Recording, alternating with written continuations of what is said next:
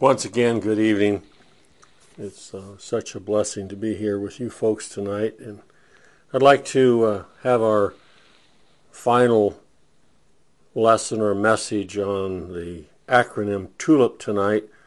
We often call it Perseverance of the Saints, and that's what has been brought down to us. But tonight I'd like to rename it The Lord God Almighty Presenting Saints Spotless. It is His ministry and His purpose to present all those whose names were written down in the Lamb's Book of Life before the foundation of the world, and that the Lamb slain from the foundation of the world and the Holy Spirit promised to go and raise them from their spiritual death, that He would give them the new birth. That has been the purpose of the great theme of grace, that in the end none would be lost. The dear pastor that brought me the gospel many years ago shared with me, he does not debate or argue eternal security or perseverance of the saints. He said it just boils down to this: who saved you? If you saved you, you will fall away. If God saved you, you shall be presented spotless. This subject, one old theologian said, the Scriptures declare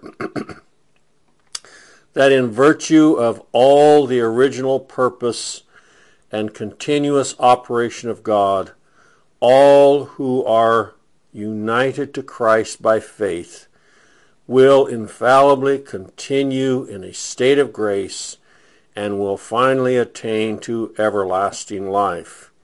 Those who are truly regenerated, effectually called, and really converted, and internally sanctified by the Spirit and grace of God shall persevere in grace to the end, and shall be everlastingly saved, or shall never finally and totally fall, so as to perish everlastingly. Perseverance of the saints is declared throughout all the Scriptures and boils down to who saved you. As that pastor said, if you saved you, you will be eternally lost. If you had anything to do whatsoever with your salvation, you will be eternally lost unless God should work a work of grace. If God saved you, you will be eternally saved. If believers are left to stand on their own merits and on their own righteousness, they would fall away. Turn with me, if you would, tonight in the Scriptures to the book of John. John chapter 10. John chapter 10. And I'd like to read 3 verses there, beginning with verse 27. John chapter 10, verse 27, 28, and 29. My sheep hear my voice. These are the words of the Lord Jesus as He's teaching. He taught His disciples at that time. He's taught His disciples all down through the ages, and He continues to teach His disciples from the same wonderful words of life that He brought, as if it has as much vitality, has as much life today in the Word of God to the saints as it did then. And these words may not have been brought exactly in the Old Testament by the mouth of the Lord Jesus, but the principle is found throughout all the Scriptures that my sheep hear my voice, and I know them, and they follow me. There's a whole group of folks today in religion that don't believe that God is strong enough, that Christ's word is effectual enough, and that the Holy Spirit's power is powerful enough to lead His people to the end. They think that they save them and then turn them loose, but that's not what God does. He has loved His people with an everlasting love, and He will continue to love them. He has loved them in old eternity. He loves His people today, and He will forever love His people, and He cannot and will not let them eternally fall away. Going on in verse 28, and I give unto them eternal life. My sheep, I give unto them eternal life, and they shall never perish, neither shall any man pluck them out of my hand. And I've had people tell me, well, you can pluck yourself. That's if you've saved yourself. If you are dependent upon your own works and righteousness, if you're dependent upon your own works of merit, your own sanctification, then that's true. But if you have Jesus Christ and you're depending completely and wholly upon his blood and righteousness, then no man can pluck you out of his hand, and neither shall any man pluck them out of my hand. My Father, which gave them me, is greater than all, and no man is able to pluck them out of my Father's hand. So the promise is given to us that as the work of grace goes out through all generations, from the very beginning, there Adam and Eve and Abel and down to today, wherever the sheep are being saved, this promise is given to them. My sheep hear my voice. I give unto them eternal life. No thing, nothing is able to pluck them out of my Father's hand. And once again, we just have to interject here, it all depends on who saved you. If you're saved by your own works and righteousness, yes, you will fall away. There will be no way that you could stand before God in that merit. But if you've been saved by the grace of God through the preaching of the truth of the gospel, and the Holy Spirit has regenerated you and given you life, then you will persevere to the end. My sheep hear my voice. This wonderful teaching is based upon a central theme of the Bible, and Jonah succinctly, with such clarity, in that great time of distress in his life, when he was in that great fish's belly, summed it up when he said, salvation is of the Lord, beginning to end. He is the Alpha and Omega. He is the author and finisher of our faith.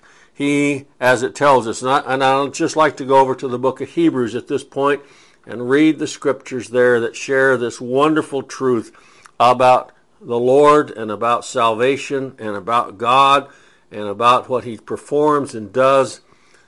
Hebrews chapter 12, verses 1 and 2. Hebrews chapter 12, verses 1 and 2. Wherefore, seeing we also are compassed about with so great a cloud of witness, let us lay aside every weight and the sin which doth so easily beset us, and let us run with patience the race that is set before us, looking unto Jesus, the author and finisher of our faith. He's the beginning and the ender. He is the Alpha and Omega. He is the A and the Z. He is the all and in all. Salvation is in him. As Simeon said, I have seen the Lord's salvation. It is a person. He is a person. Looking unto Jesus, the author and finisher of our faith, as we read here in Hebrews chapter 12, verse 2, who for the joy that was set before him endured the cross, despising the shame, and is set down at the right hand of the throne of God. That means that he was absolutely successful, and that is symbolized to us, shared with us, declared to us, that he sat down. The work is finished. He cried, it is finished, from the cross. And that means the work of redemption is complete. Every prophecy of the Old Testament was fulfilled. Every declaration that was made in the law was fulfilled, and Jesus Christ is our righteousness. Jesus Christ, the author and finisher of our faith. In John chapter 5, turn with me to the book of John chapter 5, as we read here.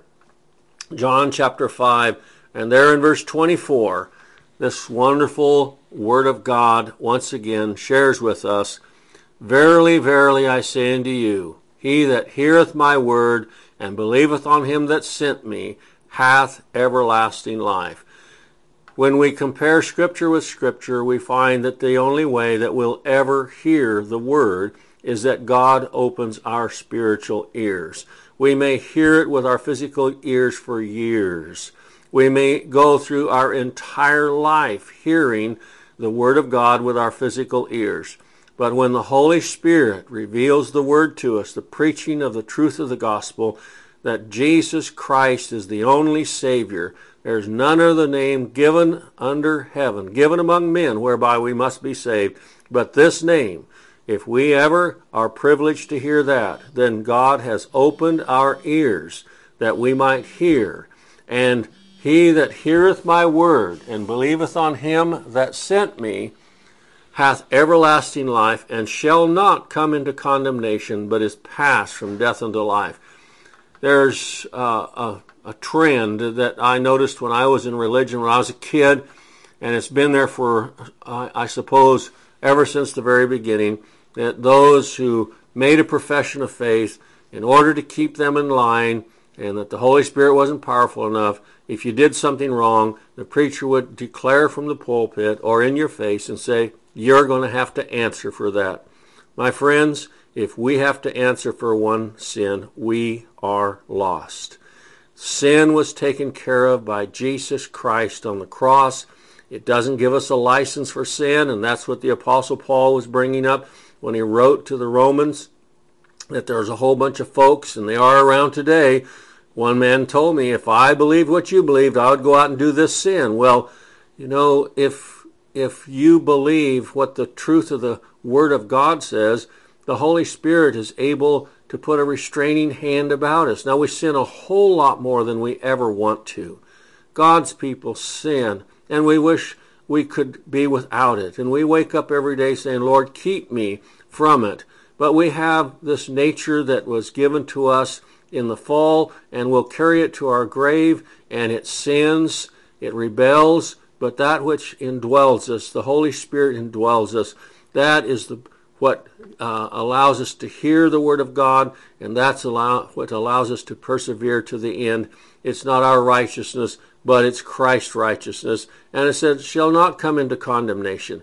Never again. Who is it that will bring a charge against God's elect? It is God that justifieth. So all that say, all humans, everything, everybody, ourselves included, who can bring any charge against God's elect? It is God that justifieth. So we trust God in this matter. He hath everlasting life, it says here, and shall not come into condemnation, but is passed from death unto life. The problem with people who don't believe in this perseverance of the saints or eternal security or however you want to put it is that they have not passed from death unto life, and they're depending upon their own works and their own righteousness to make God accept them. In the book of Hebrews chapter 7. Hebrews chapter 7. Let's turn there to the book of Hebrews chapter 7. And in verse 25, Hebrews chapter 7 and verse 25, wherefore, on the basis of all that's gone on, wherefore he, God, is able to save, able also to save them to the uttermost that come unto God by him, seeing he ever liveth to make intercession for them. He's able also to save them to the uttermost. This wonderful declaration of the Word of God magnifies the Father who predestinated his children to salvation, as well as Jesus Christ, who has become the mediator of this covenant. He lived for us, he died for us, and he rose again for us. And the Holy Spirit, who regenerates, reveals, and restores the broken fellowship lost in Adam. The triune God ever works, ever has worked, and continues on our behalf to do all that is required and all that is necessary for us to have eternal life. In the book of Romans chapter 8, backing up a little bit to the book of Romans chapter 8, and we read here in verse 1, Romans chapter 8 and verse 1, there is therefore now no condemnation to them which are in Christ Jesus, who walk not after the flesh, but after the Spirit. If we have a tendency all our life to walk after the flesh, then no doubt we have never been regenerated. It is the regeneration that God gives us through the preaching of the gospel, through the work of the Holy Spirit, that raises us from death unto life, that is what gives us this life. And also in the book of Romans, down there in verse 33, Romans chapter 8, verse 33, who shall lay anything to the charge of God's elect? It is God that justifieth. God has done this work. He's taken it to the courtroom of the justice of God, and all his people has been found justified, just as just Lot, just Noah, just Abraham, justified. The saints have been justified before God. Verse 34, who is he that condemneth? It is Christ that died, yea, rather that is risen again, who is even at the right hand of God, who also maketh intercession for us. Who shall separate us from the love of Christ? Shall tribulation, or distress, or persecution, or famine, or nakedness, or peril, or sword? As it is written, for thy sake we are killed all the day long, we are accounted as sheep for the slaughter. Nay, in all these things we are more than conquerors through him that loved us. For I am persuaded that neither death, nor life, nor angels, nor principalities, nor powers, nor things present, nor things to come, nor height, nor depth, nor any other creature shall be able to separate us from the love of God, which is in Christ Jesus our Lord. We're going to take God's word for it, or we won't.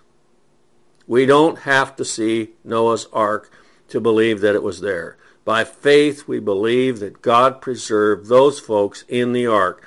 We don't have to be in the days of Christ. I have people telling me how they're looking forward to going over to the Holy Land.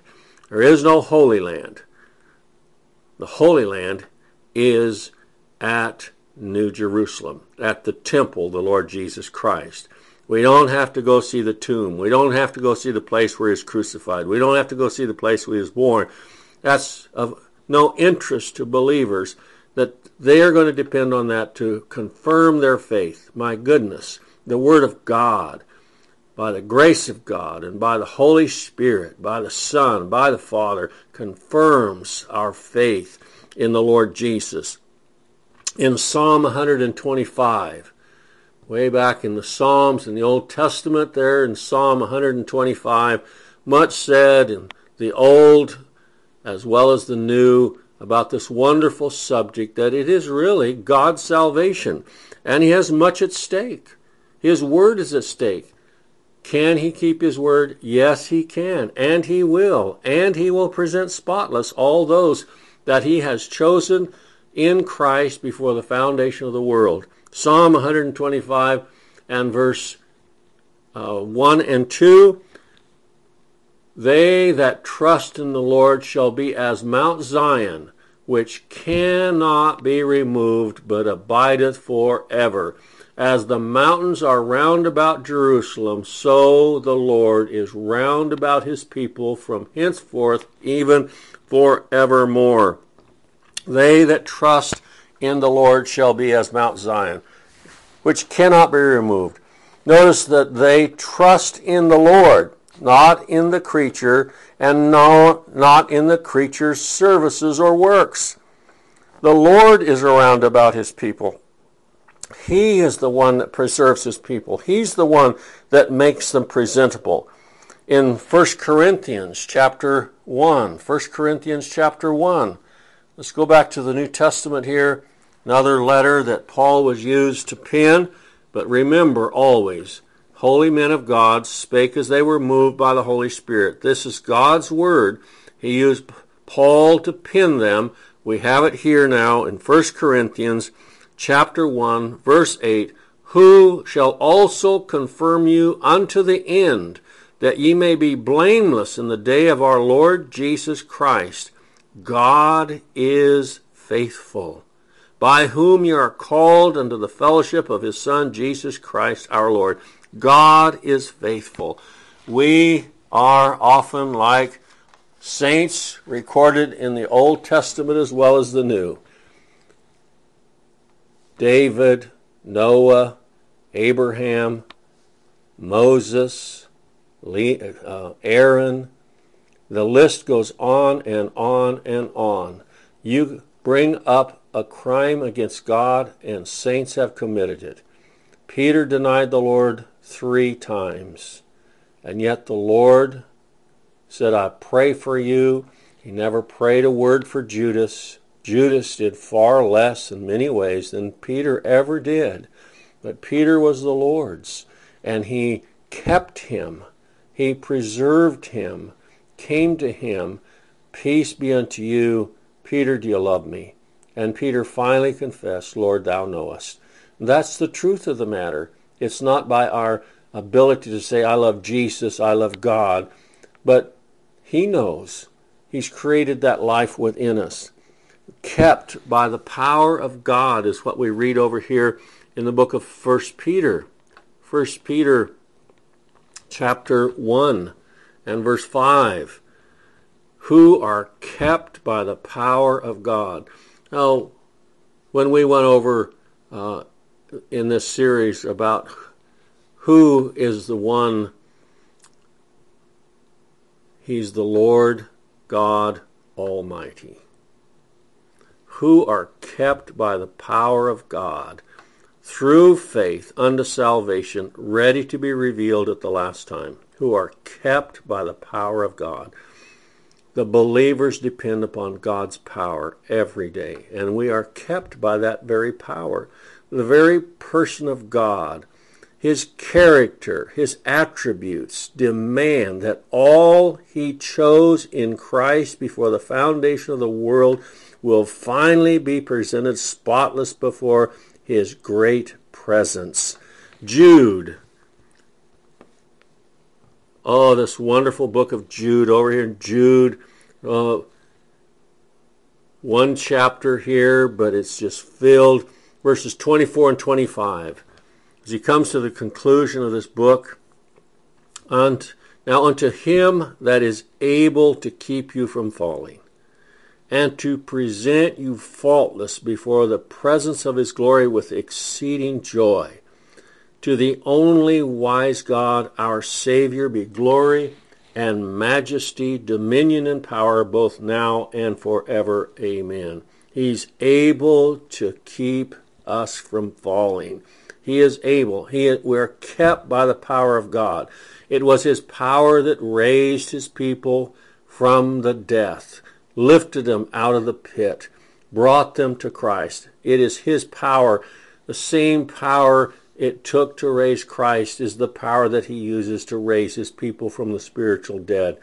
And this wonderful thought about it is his power. We're kept by the power of God, and he's able to present us spotless. And again, in the book of 2 Timothy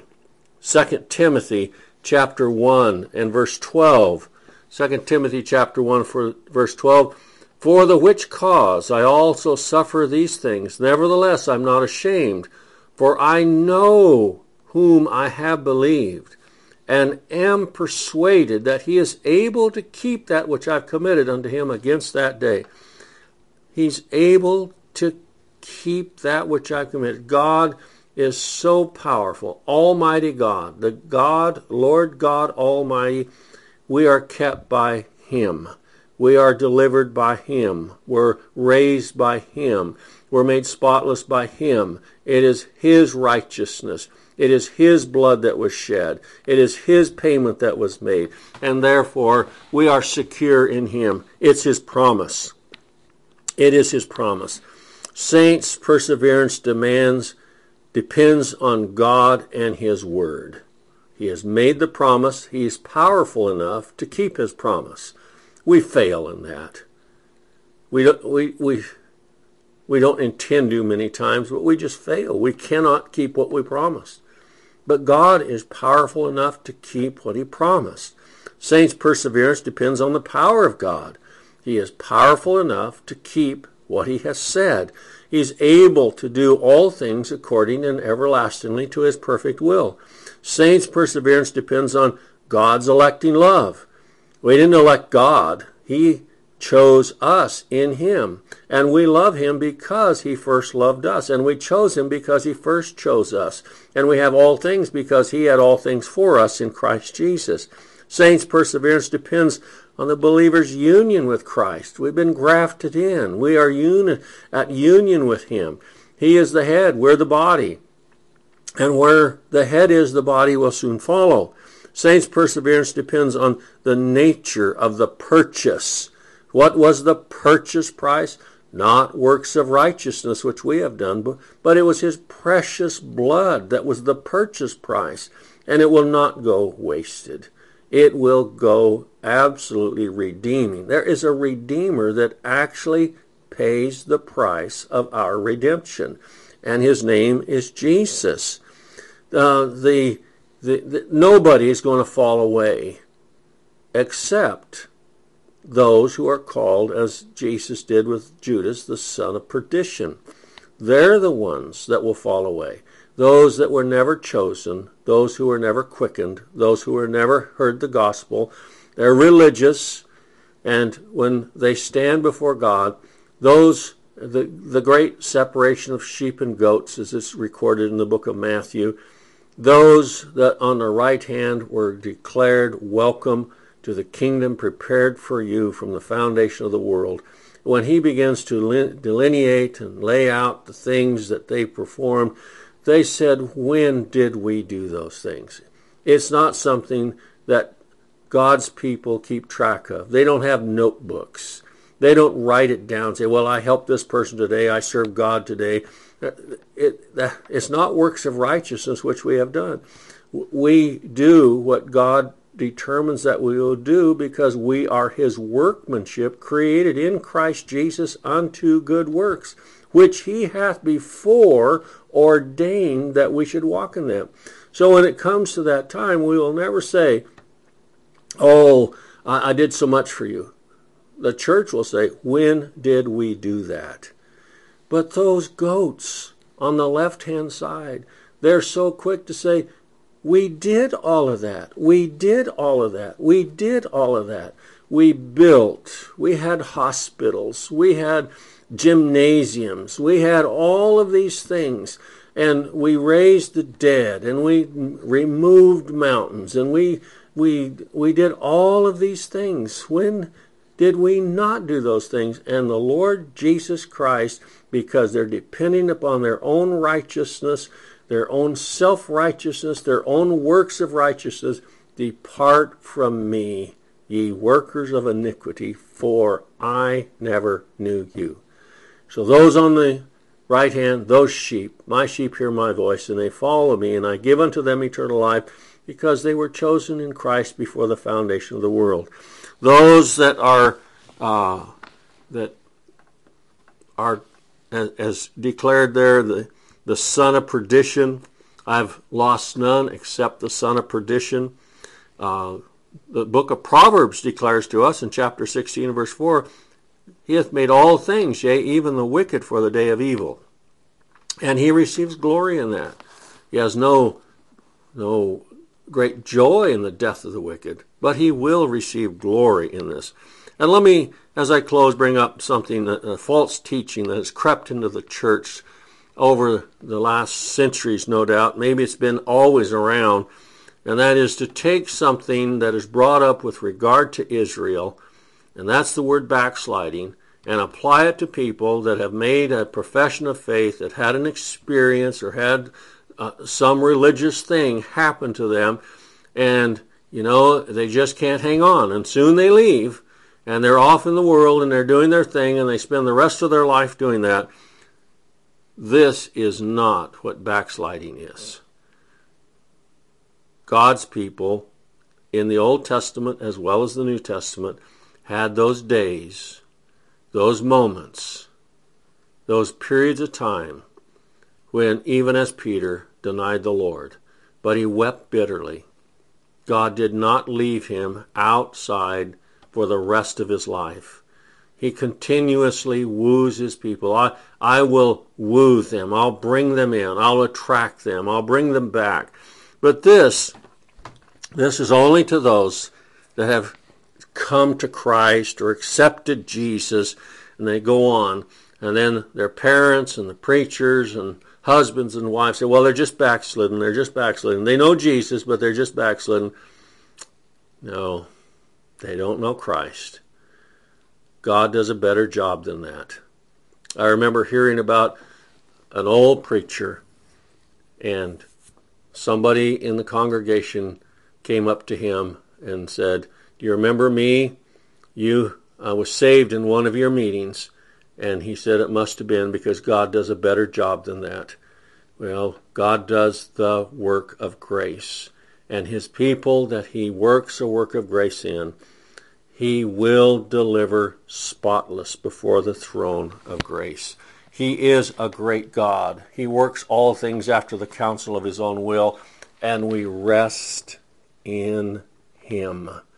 He is the architect of salvation. He is the completion of salvation, and he will have his people brought before him. There will not be one empty chair, if I can use that term, before his presence, and there will not be one chair extra, one chair too many. It will all be filled. All of his people will be presented spotless, and every one of them will sing the songs of Zion. Worthy is the Lamb that was slain. We depend upon his work, his blood, his purpose, his love, everything. We depend upon the Lord Jesus Christ. Well, God bless you, and trust you'll have a good week.